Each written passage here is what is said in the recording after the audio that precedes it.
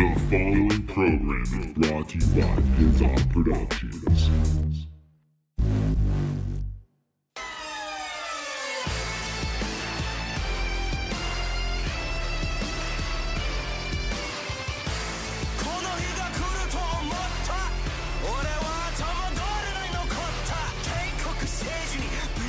Oh, what's up, ladies and gentlemen? Welcome to an all-new episode of the Totally Necessary Wrestling Podcast. I'm your host, Kevin Porter. Guys, I'm glad we are back with an all-new episode this week.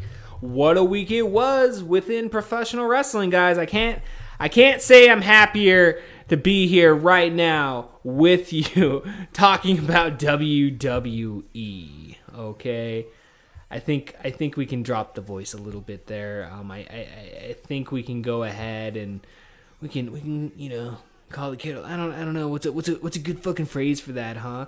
Monday Night Raw. I actually didn't think it was that bad, honestly. I watched the Hulu version in all honesty. I mean, we all know that. You listen to me every week. For all you new listeners out there, I watched the hour and a half Hulu version. So it's pretty condensed down. A lot of times, the stuff we review on here, I don't even have to fucking deal with half that shit. I thought this week's Raw was a lot better than the week prior. But it appears a lot of people out there don't necessarily agree with my sentiment. But we can go ahead and kick off the week that was professional wrestling, guys. We kicked off Monday Night Raw with Ronda Rousey and Natalya taking on Nia Jax and Tamina Snuka. I know I've been pretty hard on Nia Jax the last, couple weeks. I got to give it to her. I got to break it down. I know last week I was really fucking hard. I went on a pretty big fucking rant about her. But her delivery is getting better. Kind of the softness and, going a little bit slower in regards to her delivery and shit. I think it's really helping her. And I really can't say too much bad about this segment, I guess. Ronda Rousey continues to impress me as a professional wrestler. She continues to grow.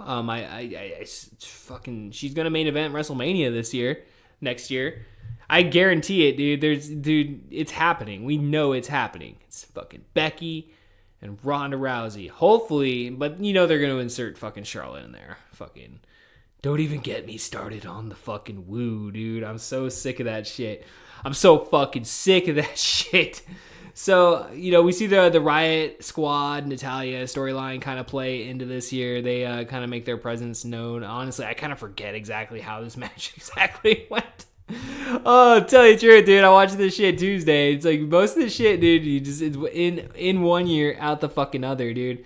But in terms of what the segment was, I was pretty much fucking entertained in regards to it. Speaking of something I'm definitely was not entertained by the week prior. I don't know why they're doing this all over again. We had Alexa Bliss, Sasha Banks, and Bayley in another open forum. So this is actually something I did not have to fucking watch on the Hulu version. Luckily, they spared me this week, and I didn't have to fucking watch this shit again. But kind of looking through here, it more or less looks like it was another fucking beatdown. Apparently, Bliss cut him off and announced a tag match would take place immediately after the break. So this led to Bayley, Sasha Banks, and Mickie James taking on Alicia Fox, which Bayley and Banks defeated James and Fox here. It appears they're probably going to be rolling out those women's tag titles at some point. You gotta give everybody something to do. So, I mean, I can hear everybody out there. They're probably like bitching. You don't need more fucking you don't need more fucking titles on WWE television at this point. I mean, look, who pays attention to the Cruiserweight Championship? UK champion who? No, I know it's Pete Dunne. But fucking you get the point, man. There's just so much content out there. It's just sometimes it's just kind of hard to keep up with what's going on and shit in the world of professional wrestling. But we saw Bayley and Banks defeat James and Fox here. This led to the Lucha House Rules, Lucha House Party versus Scott Dawson. Dude, I don't know. Again, I haven't seen one single fucking second of this shit. I know in the past weeks I've made comments about how I wouldn't mind seeing this on the Hulu version. They seem to be very quick segments and whatnot. I'm a fan of the Revival. From what I know, dude, Lucha House Party, sure, I can get down on some of those guys. I just enjoy the matches. I mean, they're spot fest for a couple minutes here. It looks like Lucha House Party did defeat Dawson. Everybody's bitching about how the psychology is fucking off about the baby faces having, the advantage on the heels, thus making them de facto heels, and the heels de facto baby faces in a sense. I don't know, dude. I don't really give a shit that much. I mean, like, yeah, we can break sticks and fucking stones and whatnot, but does it really matter at the end of the fucking day? No, not really. So why am I gonna waste any more energy than I have to outside of what I'm doing on this fucking review right now, in regards to the Lucha House Party revival feud that's been carrying on for fucking 6 months at this point. Now, I know it's only been a couple weeks, but still, it kind of feels like it's been kind of ran its course, But that's WWE today, dude. You see the same thing over and over and over. Speaking of seeing somebody over and over, and not necessarily over in that sense, we had Baron Corbin promo, guys. So this is apparently Drew McIntyre Appreciation Night this past Monday. Baron Corbin, I'm sorry. It's over. The fucking honeymoon's over, bitch. It's done. You need to get the fuck off WWE television now. Like, I'm so sick and tired of this heel fucking GM bullshit, and him jerking off Drew McIntyre in the middle of the fucking ring didn't really help the fucking cause this past Monday. I don't mind Drew McIntyre. I love anything that he's really doing, and honestly, what him and Finn Balor are leading to in regards to the TLC match, because apparently that got announced this past week. I'm somewhat looking forward to that. By the end of the night, I will actually give it, and say that I somewhat enjoyed the continuity, not necessarily the continuity, but the continuation of the Finn Balor, gaining revenge on the heels for the beatdowns the past couple weeks. I mean, because that makes sense. It makes sense that he's going to get fucking revenge on these assholes that took him and fucking Elias out and Braun Strowman, within the last couple weeks. I mean, somebody's got to save fucking face. And I really hope, coming out of this whole Roman Reigns fucking issue with him not being there and somebody got to take fucking that spot, I really wouldn't mind seeing Finn Balor take that fucking spot, dude. So, while albeit, Baron Corbin being fucking annoying on the fucking the microphone here, I enjoyed Drew McIntyre, Dolph Ziggler coming out and basically saying, "Hey, where's my fucking invite?" and calling Drew out. I mean, the way they got to, the feud with Dolph and fucking, Drew, like, we all saw it coming, right? We all knew it was going to end like this. I mean, we knew it was going to be this, like, epic feud that takes us to WrestleMania. I think Drew's, like, kind of in that handbasket where he's going to get a title run. I don't know if it's very soon, but when it's going to happen. I mean, it's kind of inevitable at this point here. And unfortunately, Dolph Ziggler just doesn't fit into those fucking plans.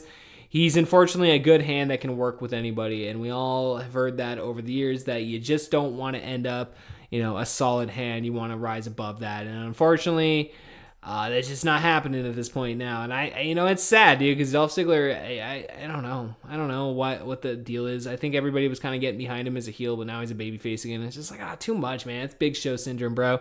Too many fucking face turns, motherfuckers. Too many fucking heel turns. Fucking soap opera bullshit here, motherfuckers. So this ended up with the match, obviously, with Dolph Ziggler and Drew McIntyre. Dolph Ziggler got the win, so we're going to see the match again on Monday night. I can almost fucking guarantee we're going to see Drew McIntyre get his win back against Dolph Ziggler. Somehow fucking Finn Balor is going to come out and cause shit, which, whatever. I enjoyed and Finn Balor's, interference here. So we're gonna chalk this up to a decent segment, at least in my opinion, for the most part. Outside of the whole fucking wishy-washy breakup between McIntyre and Ziggler, we enjoyed Finn Balor's involvement. So then we did see Bobby Lashley and Lio Rush interrupt Elias here. So apparently we are getting a Bobby Lashley Elias match at fucking TLC. Is what it is. We saw the match last week. We've seen this match before, so it's not like we're getting anything fucking new here. Elias is extremely limited in the ring, but he needs the experience. So it's like, all right, I guess we're going to do this. I really kind of enjoyed how Lio Rush interrupted, Elias there. I thought that was pretty well done here. So eventually, though, this will lead to a beatdown with Elias and Bobby Lashley.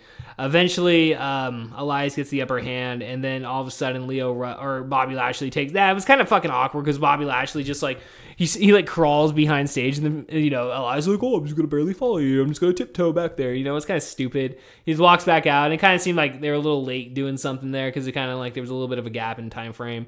But ultimately, we saw Elias get one up on Lio Rush, thanks to returning Finn Balor, who threw Lio Rush onto the stage that caused Lio Rush to get smashed in the back with a fucking guitar. So again, the baby faces are getting their revenge this week on the evil, dastardly heels that kicked their ass a couple weeks ago. Apparently, we saw the continuation of Bobby Roode and Chad Gable versus Drake Maverick and AOP.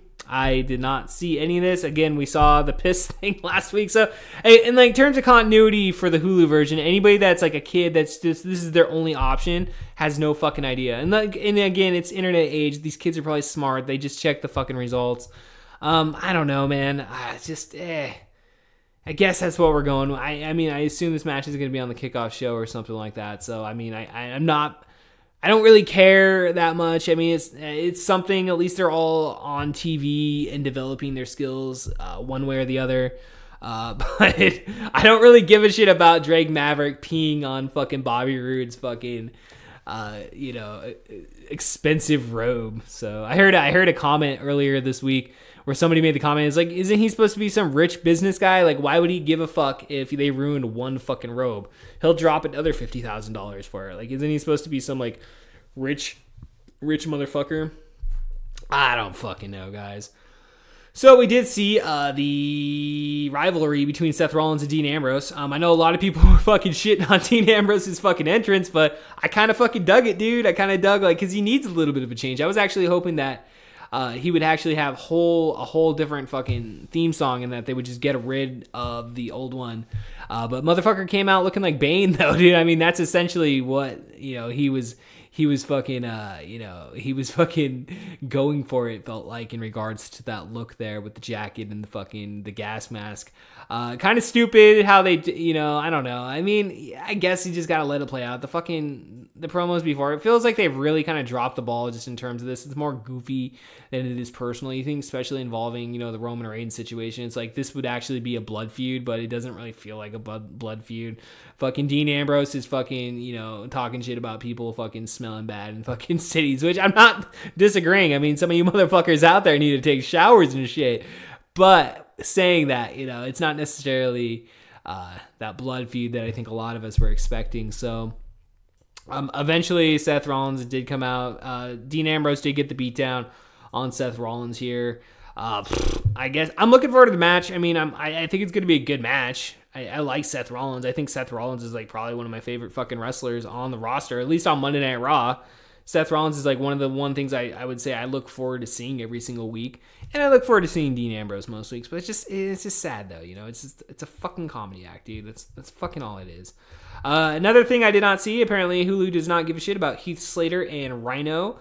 Long story short, Slater defeated Rhino, and Rhino has been fired by Baron Corbin. So fuck Baron Corbin. Baron Corbin continues to be a complete fucking asshole, and again needs to get his motherfucking comeuppance. Hurry the fuck up, Braun Strowman. All right, so we did see Finn Balor taking on Jinder Mahal, which this was within the last couple months. This is another thing I wasn't fucking watching because this is a match that we have seen before, minus me, because again, they didn't include it on the Hulu version when they were promoting this shit for that mixed tag team challenge bullshit. So Balor defeated Mahal here. This I didn't see it, so, or did I see it? I don't know, did I see it? I did see it this week. Okay, guys. Never mind. I'm fucking high. So, sorry. I did see the Finn Balor Jinder Mahal match here. Okay, so, and again, it is what it is. Finn Balor matches are kind of all the same. When I talk about I want to see him take that next step, it's like, come on, guys. Let's get outside that fucking... I don't know, man. I'm not a fucking wrestler. I mean, I don't know. I feel like an asshole sitting here criticizing them for their fucking... it's like, oh, you got a pimple, you got to pop there, nerd. Fucking jeez, dude. It's like, you leave Finn Balor alone, Kevin. Come on. Step it back a little bit. Step it back. So then eventually, oh yeah, that's right, because the opening match kind of like, I think the opening match was just kind of a schmoz, it seemed like, because yeah, they ended up, Natalya got thrown through the table, that's fucking right. Ronda Rousey teams up with Ember Moon versus Nia Jax and Tamina. Solid fucking match. I mean, it was a fun fucking match. And I really got nothing bad to say about Nia Jax this week, guys. I know I think that may have been a running theme for a couple weeks there where I was just totally shitting all over Nia Jax and just calling her out for her stupid shit. But I gotta fucking give it to her for the last, this last week last 2 weeks, I should say, in regards to her promos. But yeah, that was Monday Night Raw, guys. That was motherfucking Monday Night Raw. So we opened up Tuesday Night SmackDown with Charlotte Flair and Asuka versus Mandy Rose and Sonya Deville, which we had the contract signing between Becky Lynch, Asuka, Charlotte. Not much really to say. I enjoyed the contract signing. I thought it was decently done. I don't really have anything bad to say in regards to any of the promos or anything. I mean,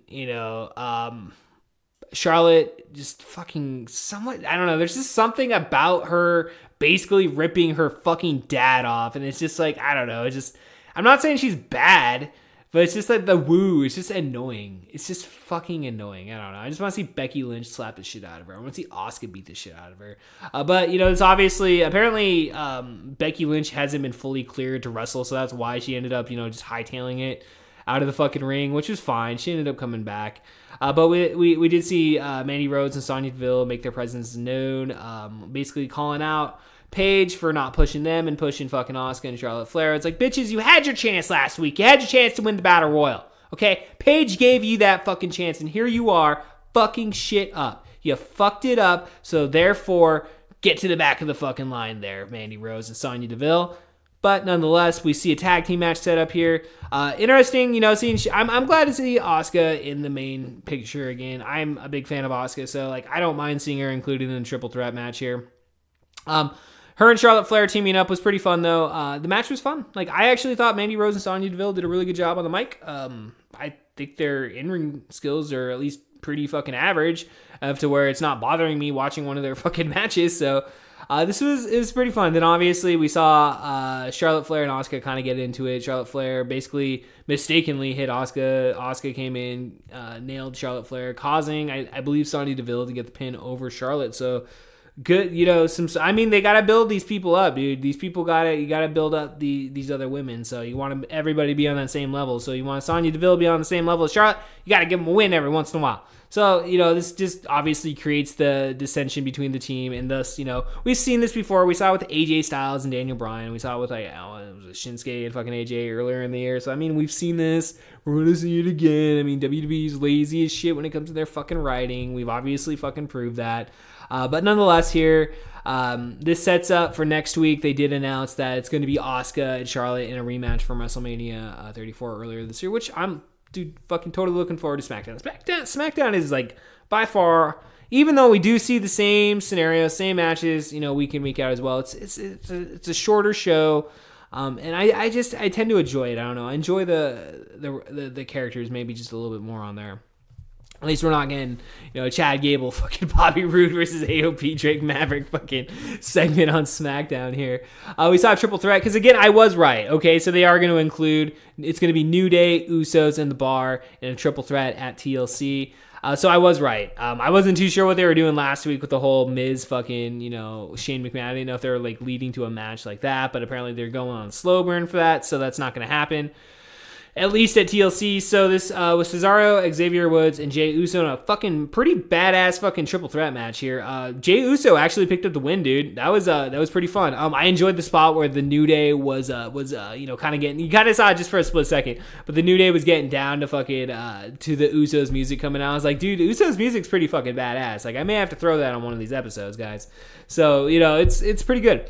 But this was a fun match, and I'm looking forward to the tag match at TLC. I think, this kind of rivals Ring of Honor right now. I know they're going to have the Briscoes, the Bucks, Young Bucks, and fucking SoCal Uncensored, so it's kind of cool because, even though this match doesn't necessarily involve a ladder, and that'd be badass if they announced it as a ladder match, which why not, dude? It's TLC, so We get 2 fucking badass ladder matches within the span of 48 hours or whatever, because final battle is on the 14th, and then TLC we're gonna have to turn right back around for the 16th too. So we're gonna have a lot of fucking coverage coming up next weekend, dude. I mean, fuck, dude. We're gonna be out with our regular normal, Friday morning podcast. Then immediately following Final Battle, we're gonna record our review for that, and then 2 days later we got fucking TLC. So it's we're gonna have 3 wrestling pay-per-views within a fucking span of 72 hours or just some shit, dude. Stupid. What the fuck are we doing with our fucking lives here, guys? So we did see Daniel Bryan and The Miz, I guess, found some common center in between each other. I like this segment. I like the new Daniel Bryan. I think they're kind of pushing the new Daniel Bryan a little too much, but whatever. It is what it is. I enjoy the vegan heel character. I think Daniel Bryan is, that's Daniel Bryan, I mean, this is really who Daniel Bryan is, with the fucking, the volume turned up fucking to max, and him going off on commentary later in the main event and whatnot here. Obviously kind of the main scuffle that took place here was AJ Styles coming out, fucking Daniel Bryan throwing the Miz in front of fucking AJ Styles, so AJ Styles just beats the shit out of the Miz like a little bitch, and then fucking Daniel Bryan gets out, and gets away and shit, and basically hightails it and says he's fucking leaving. So we did see Randy Orton take on Jeff Hardy next. So Jeff Hardy and Randy Orton had another match on Smackdown live, which again I'm not necessarily complaining because I enjoy fucking Jeff Hardy and Randy Orton. I think we've very well established that at this point. Again, something that we've seen, but again it's not Monday Night Raw for some reason, and I'm not fucking annoyed with it. So I'll watch the match. Again here, the kind of the developing part of the story though was Samoa Joe appearing on the Titantron when Jeff was about to fucking make this giant fucking swanton bomb through the announce table, which he was never gonna fucking do. There's no way. Everybody saw it, dude. Everybody saw how fucking far that was. I don't think he's gonna fucking make that there.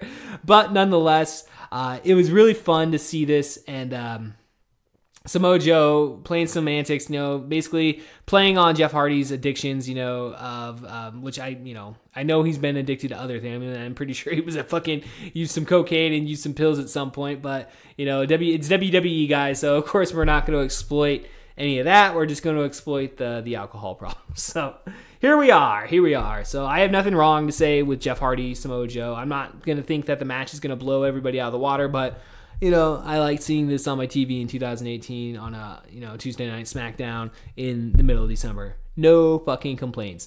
We saw our main event, AJ Styles taking on the motherfucking Miz here. So Styles ended up, defeating the Miz in what was a pretty fun fucking match here. Daniel Bryan did try to get involved here, but ultimately Styles did tap out the Miz.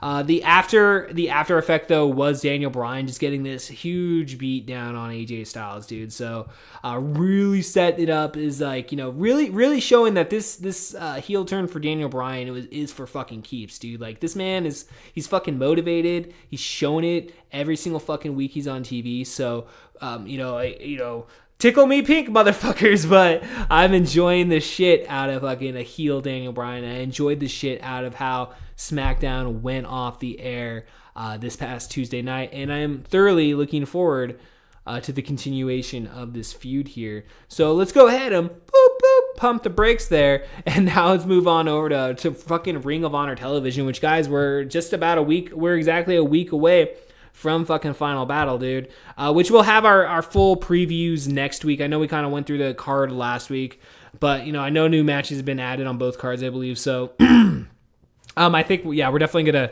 have a full rundown next week here. But nonetheless, here we did see let's see here.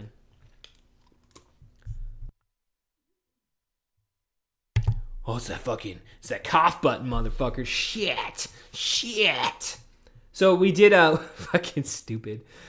So we kicked off Ring of Honor TV this past week here. It opened with a recap of the double DQ finish from the week prior with the Briscoes and the Young Bucks. This led to SoCal Uncensored, obviously challenging both teams to compete in the Ladder War 7 at Final Battle. So that's going to be a fucking amazing match, dude. I cannot fucking wait till next Friday, guys.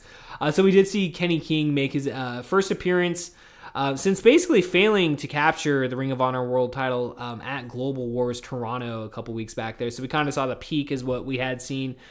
Kenny King being built up in terms of, getting all those wins over the Bullet Club members, Skrull, Page, and whatnot. So here we are, and he kind of got the win over Cody Rhodes in a sense, I remember, but I don't think it was really I don't think it was a real win. I think it was like a disqualification or some shit.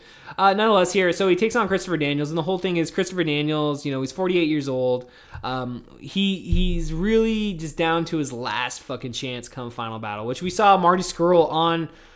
He was on commentary the whole entire show, so that was actually kind of fun having Marty Scurll sit in on commentary with Ian Riccaboni and Colt Cabana this week. I thought that was really fun. But we saw Kenny King ultimately beat Christopher Daniels, which we already know Christopher Daniels is challenging Marty Scurll for his title shot against the Ring of Honor World Champion. Future title shot, I should say, that he'd won at some off, Honor Club event here in Ohio or whatever the fuck it was. It was pretty fun, guys. It's a Ring of Honor TV match, so I'm looking forward to their match at Final Battle. Kenny King gets the win. So there's really no direction at this point for Kenny King, but, we shall see what the weeks entail for Mr. King. We did see a promo with Dalton Castle hyping up his match with Matt Taven. We did see also Josh Woods, which he was the 2017 Top Prospect winner, actually. So he's back on Ring of Honor champ on TV. And then we also did see, 2018 Top Prospect fucking Jeff Cobb, dude. So these two had a non-title match here. This is pretty fucking fun here. I thought Josh Woods was he's got a good look to him, kind of looks like Tom Lawler in a sense, It was good. It was fun. It was, and I guess Josh Woods is kind of got an MMA background and whatnot here. And the initial grappling phase between him and Cobb, I think this is definitely a match you can definitely, it was a short match. It was only 3 minutes and 48 seconds, but I was entertained for those 3 minutes and 48 seconds. Hangman Page came out, sat down, fucking, watching the match. Then after the match was over, basically came out, cut a fucking promo, told Cobb to get the fuck out of his ring. And then here came Adam Page's opponent. So basically they kind of did this whole, switch off where, Jeff Cobb goes into the fucking, and sits down and watches Adam Page's match against the Neon Ninja Facade with Danny. So apparently he was some local prospect out of fucking Pittsburgh. It was a fun match. The match only went 5 minutes and 15 seconds, dude, but again, I thought the build up for these two is it's definitely being well done in terms of just, hey, I'm fucking better than you. Watch me do this. I like that shit. So definitely I would say go out of your way to check that shit out if you haven't watched Ring of Honor this week. In our main event, we did see SoCal Uncensored defending the Ring of Honor World Tag Team Championships against Team CMLL, which is Guerrero, Maya Jr., and Stuka Jr. as well. Not really familiar with anybody really from CMLL. It's just, unfortunately, I don't have a lot of time to watch every single thing in wrestling. But Mexican Luchadors is always fucking fun to watch, guys. So it was a pretty solid tag match, I thought, guys. Ultimately, SCU obviously wins, retains their tag team championships. The end, though, of Ring of Honor television was kind of like the big spot for the show was Christopher Daniels coming out, joining his fellow mates, taking the mic, basically, more or less talking about the fact that his future is in fucking limbo. This causes he talks shit with Skrull. Basically, Skrull comes into the fucking ring. They have a pretty good back and fucking forth here. And, hey, guys, we're going to fucking see Christopher Daniels, see what he can do if he can stay in Ring of Honor come next Friday, guys. So that's something I think we're all definitely fucking looking forward to here. They did promote next week. The Kingdom is taking on Jay Lethal, Cody, and Dalton Castle. So that should be interesting considering the fact that Jay Lethal is taking on Cody. And then Dalton Castle, obviously is taking on Matt Taven. So looking forward to Ring of Honor TV next week. We'll go ahead and hop into NXT this week, guys. I thought this was a pretty fucking great episode of NXT here. We kicked off with the debuting Punishment Martinez facing off against my man, fucking Matt Riddle, guys. I love Matt Riddle, dude. I think fucking Matt Riddle is the shit, dude. He is my fucking new favorite professional wrestler, guys. I'm sorry, but he's taking it. He's fucking taking it. The King of Bros. So he took on Punishment Martinez, and I actually kind of thought Matt Riddle would fucking this would be his first loss. I thought, debuting Punishment Martinez, they'll want to build him up, right? Well, unfortunately for Punishment, his debut is not his night, which, obviously I don't think it really matters in 2018 if he loses his first match. They do that shit all the fucking time, then they build him back up. So it's like, it's really not that big of a deal. I thought the match was pretty fun, though. Again, I'm a fan of Matt Riddle. I'm a fan of Punishment Martinez. And, Punishment, obviously, last time we saw him on our podcast was him losing the Ring of Honor Television Championship to Jeff Cobb, on a very, very delayed episode of fucking Ring of Honor Television, which it's good to see Punishment in NXT. I'm glad they're using his name. I'm glad he gets to use Punishment Martinez. So I will continue to watch Matt Riddle. Obviously, at the end, though, Riddle was going up the ramp there, and apparently his issues with Cassius Ohno are not over, as Cassius Ohno fucking leveled Matt Riddle and knocked him off the stage with a huge fucking forearm. Sure, looking forward to that as well. So I look forward to the continuation of the growth of both Punishment Martinez and Matt Riddle. We saw Raul Mendoza and Humberto Carrillo versus the Forgotten Sons, which we've seen Raul Mendoza and Humberto before. They obviously were in the Cruiserweight Classic a couple years ago. They both look like fine prospects, in my opinion. Definitely need to keep fucking running the ropes, I suppose. They'll get better. The Forgotten Sons with Steve Cutler and Wesley Blake. I'm not really digging these guys, honestly. I'm just going to be honest. I think this is just it's greasy fucking gimmicks, greasy fucking biker gimmicks, which ironically I've been reading this Hell's Angels book, that was written by Hunter S. Thompson back in the 60s. So I'm learning about the Hell's Angels, and then I see these guys on my fucking NXT TV this week, and I'm just like, fuck these guys, dude. Fuck the Forgotten Sons. So they get the win, obviously, because they're getting built up. Whatever, dude. I'm not really giving two fucks about that.